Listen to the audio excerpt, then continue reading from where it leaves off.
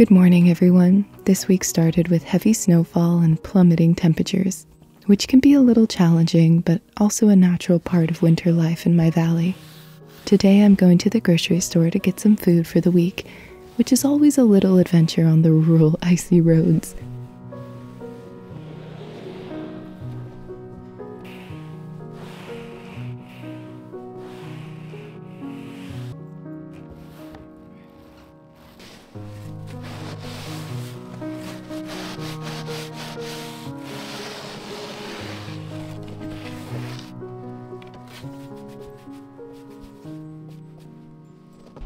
Here you go, go on.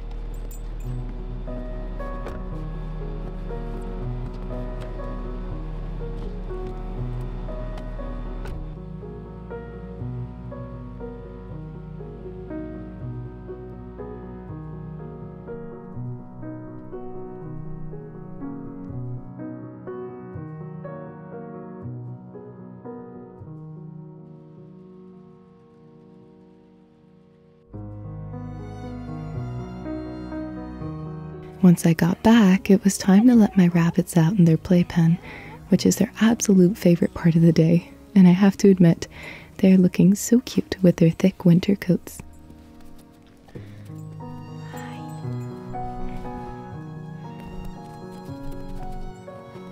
Don't nibble on my shoelaces. In this video, I wanted to share with you something that I've come to realize I need to work on in 2024.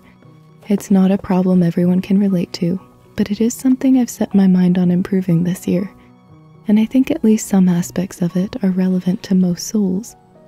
And that is that when it comes to certain things in life, I struggle to trust myself. And it's an interesting challenge to face because it can manifest in many ways. For example, I often let other people in my life make decisions for me because I don't trust myself to make the right one. I'm afraid of my own decisions because I'm afraid I'll fail somehow and it will be my fault. I sometimes ruminate over things I said in the past, worrying that my intentions were misinterpreted or that I accidentally hurt someone, not trusting myself to have done the best I could in the moment and being at peace with that.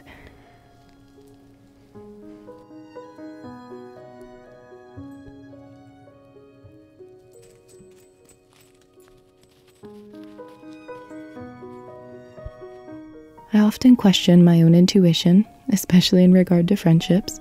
Someone may not treat me respectfully, and yet I'll not trust my interpretation of events, and instead make excuses for them time and again, often putting myself in the position of being a pushover, afraid to speak my mind.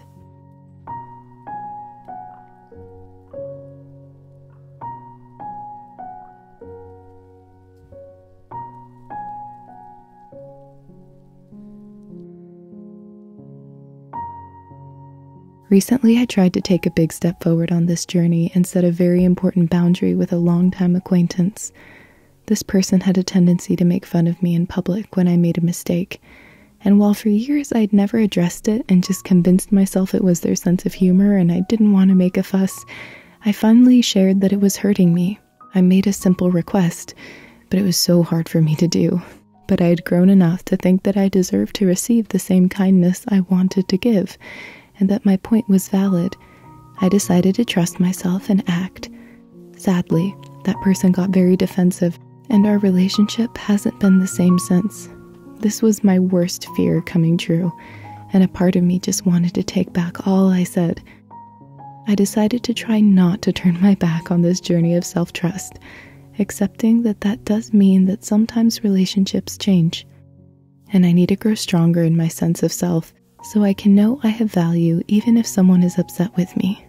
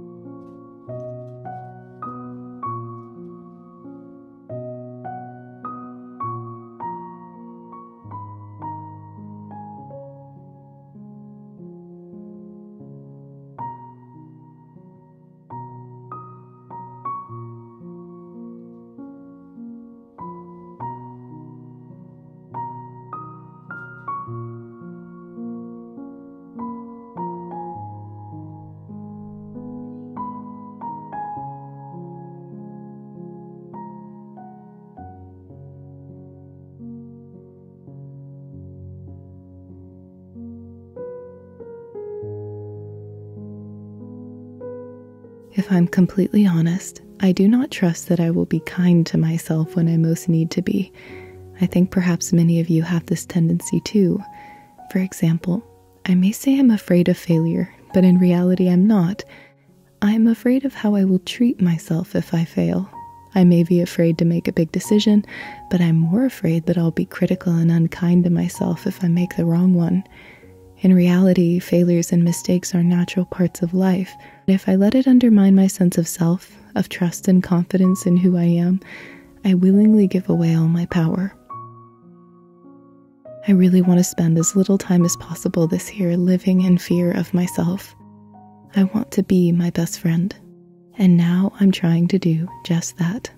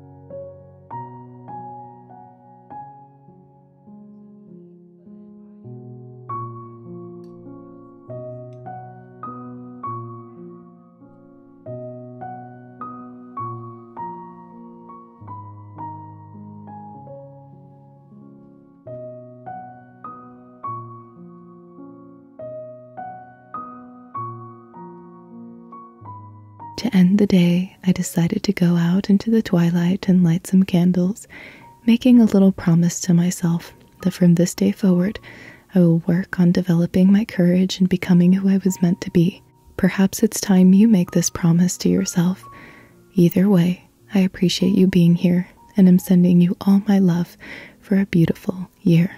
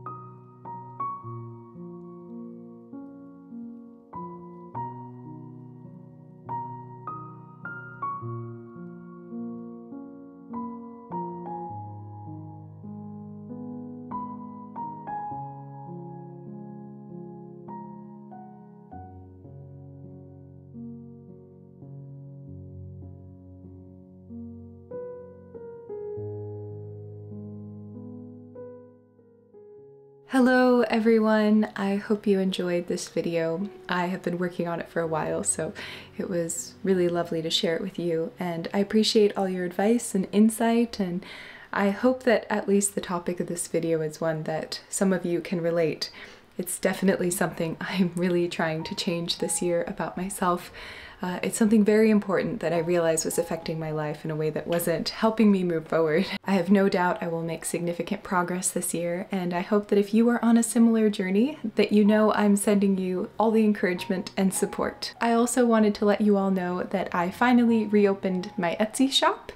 It has taken a little while, but it is open now, and I have the Cottage bookmarks back in stock. So they look like this, and on the back, they say dreaming of a little cottage in the woods, and I really like how they turned out. So I have matching bookmarks. My Etsy shop makes it possible for me to make videos, so I really appreciate those who are supportive of that endeavor, but there's never any obligation. You being here is more than enough. I do have some sad news though. I will no longer be able to do international shipping as of the start of February. This is because my little post office is understaffed right now. Currently, to send international packages, I have to drive a very long way to find a post office that can help me, and so it's just been a huge undertaking, and I've decided that it's just too much to be doing. So I will be open to international orders for another couple weeks, and I appreciate your understanding. Unfortunately, I'm not in the position to be doing international labels and printing and all that at home, and I do rely on the post office, so I'm just making do with the circumstances. Thank you again for all your love and kindness, and I'm wishing you an absolutely wonderful week. Sending you so much love, and I will see you soon. Goodbye.